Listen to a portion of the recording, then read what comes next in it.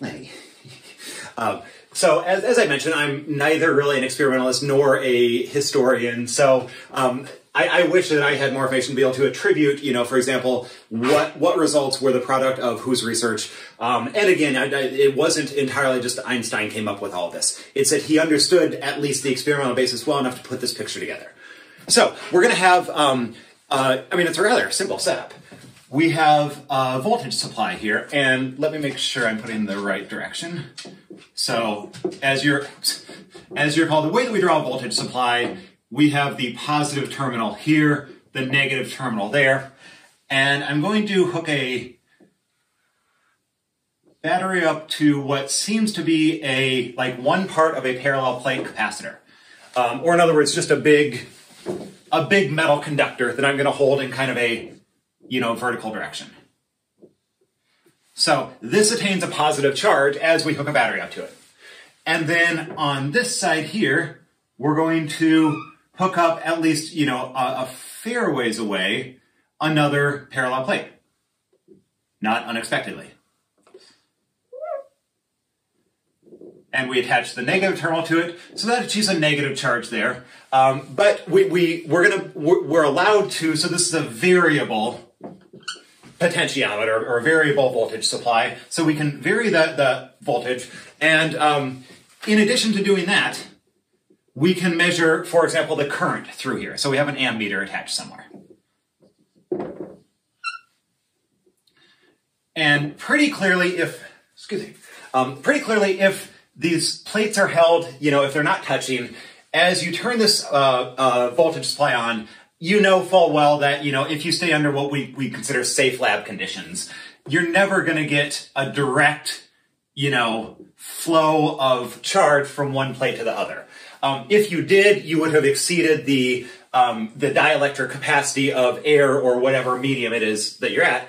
But we know full well, though, if we haven't ramped the voltage up well enough, you can keep turning it up, but you're not going to get any measurable current through there, at least through the entire circuit. So we have a solid prediction of what will happen here to start off. But what we're going to consider, though, is a strange facet of it. That under certain conditions, that may not necessarily be true. And specifically, if we hold up a flashlight, or like, you know, maybe a couple laser beams or something like that, but it will be good to consider this as more or less lasers. So you are shining monochromatic light at a source. And all that means is it has one wavelength. It's not spread out in wavelength. And again, a perfectly achievable way to do that is get a damn laser. So, by the way, lasers are another great topic for example, your end of your project, because lasers are a fundamentally quantum system, and by the time we go through some of the solutions for the Schrodinger equation, you'll see why kind of a laser works. So, something to think about. But let's do something interesting here, and let's take a beam of light, and let's just take an average wavelength. So we have a flashlight here, and I'm going to shine green light at it, and it's assumed that we know how wavelength is associated with color. So, for your sake here, all you need to know is that there's a wavelength, and as we make that wavelength shorter, it goes from, for example, green to blue. If we make that wavelength longer, it goes for example, from green to red. It's the Roy G. Biv spectrum. So anyway, what we're going to do is we're going to shine light on it of a very specific wavelength, and under certain conditions, if the voltage is proper, maybe not, if the wavelength of this is proper, depending on what it's at, you may or may not begin releasing electrons from this plate. So these electrons, under certain conditions, might start to be released. And if that happens, the voltage that you have applied will, of course, pull them to this plate here. So keep in mind there's some voltage difference between them.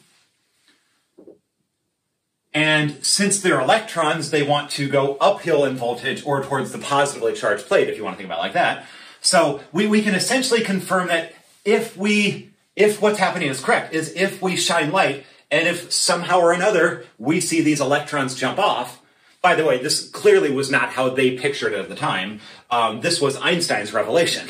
But what they saw, though, without that understanding, is that under certain conditions, they shine light, and this now reads non-zero. Or in other words, it reads depending on how you set it up, non-zero. In this case, it would actually read a positive value, or going this way. So anyway, the point is that we have experimentally confirmed that if you shine light at this plate, you measure current. We interpret that reasonably to be the somehow initiating electrons to jump ship onto that without breaking the dielectric medium of air or whatever material. So is that experimental setup clear? Does that kind of make sense here?